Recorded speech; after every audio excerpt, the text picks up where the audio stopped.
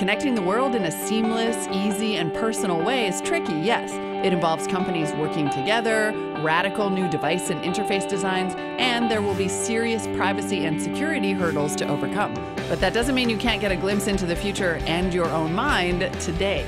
So the Muse is a 4-sensor brainwave headband.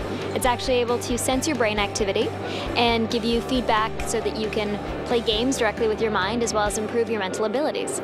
In the far future, this is going to be a tool that allows you to do things like control the lighting in your home or your automated phone system or your phone system, your phone or your home system or your car directly with your mind.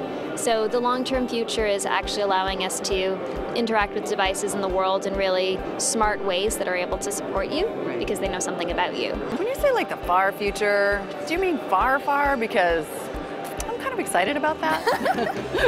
Like, awesome. How far are we talking? I mean, you would have thought that a mind control headset of any form would be science fiction even a few years ago. And I think there are people who think that now, right? Who would hear that and think, what, that can't be, you know?